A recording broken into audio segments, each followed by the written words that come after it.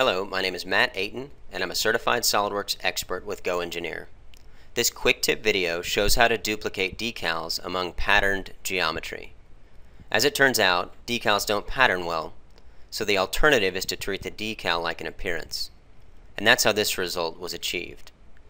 This video does not show how to create decals or appearances. To achieve this effect, I do the following. I'll apply an appearance and treat it as if it were a decal. That means I'll put it on a single face, and then I'm going to modify the mapping of that appearance. The mapping controls have their own tab on the advanced button of the appearance controls, and I'll change to a surface mapping type, and I'll fit the size of the image to match the size of the face that it's on. And for all practical purposes, this is like a decal at this point.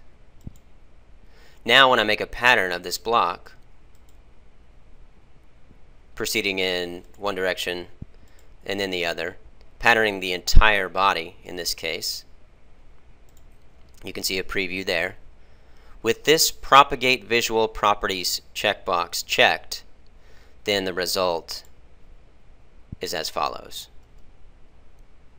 This has been Matt Aten with GoEngineer. Thanks for watching.